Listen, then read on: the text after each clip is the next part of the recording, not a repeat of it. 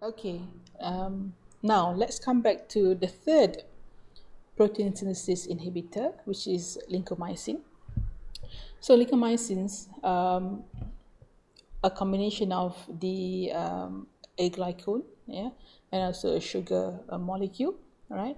A weird one, actually a strange sugar molecule. We come to that. It's isolated isolated from Streptomyces lincomyces, all right. And the sugar component is actually, if you see, this is a thiomethyl, yeah, is methyl alpha thiolincosamide. Lincosamide is samidide.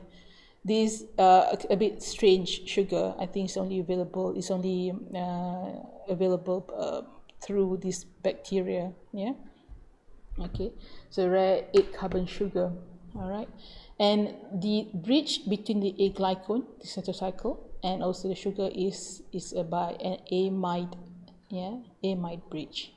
Okay. The second cousins, a second derivative of lincomycin is the more popular clindamycin. Yeah, this is a semi-synthetic derivative. The only change they are both the same.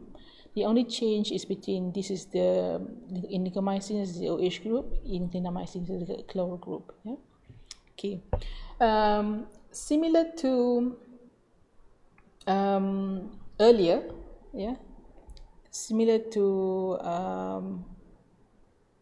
amphenicals, yeah, it's the clinical use of clindamycin are limited. All right, it's usually reserved for semi-synthetic derivatives.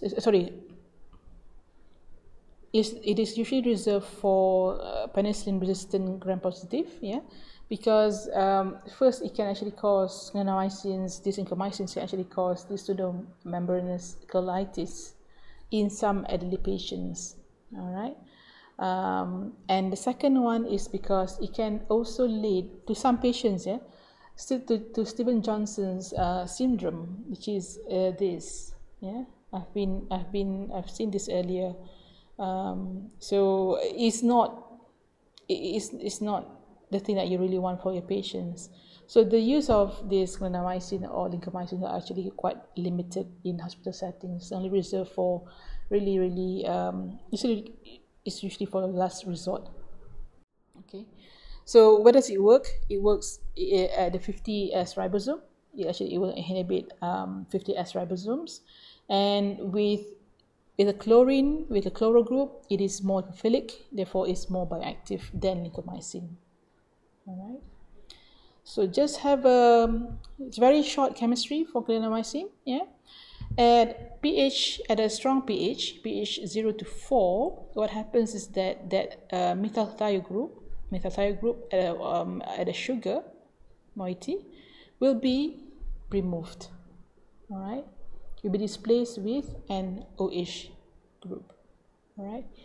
And then at a higher pH, alkaline pH of pH 9, yeah, two things could happen. The first thing would be that this amide bridge gets disconnected. All right. Therefore, leaving out the heterocycle. Again, this is if you see, this is like amino acid as well, and also the sugar moiety. The second route, that could be taken at a higher pH is that it could actually lead to the displacement of the chloro group to an OH group. Yeah. So pay attention to the configuration here. The configuration here shows that this is from the going into the paper, into the plane, and this is coming at the back.